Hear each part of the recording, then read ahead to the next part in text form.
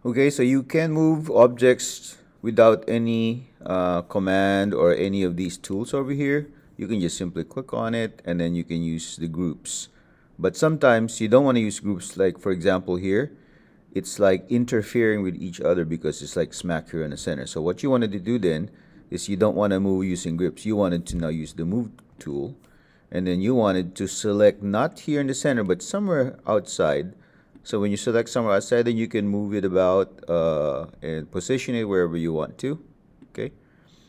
And then the next command that we're going to use is the offset command. So the offset command is, for example, I want to see a double circle here. So to do a double circle, I can create one circle and then offset that circle using this tool, offset. Okay.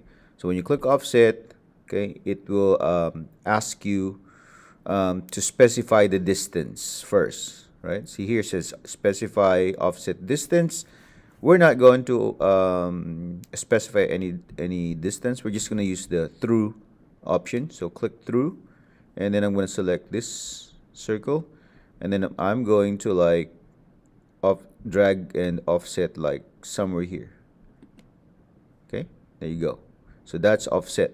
Okay, you can press escape to stop the offset because you can offset again several different times.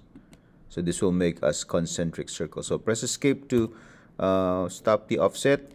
And then I don't want to see the other circles, so we're going to erase them later, but go ahead and practice offset.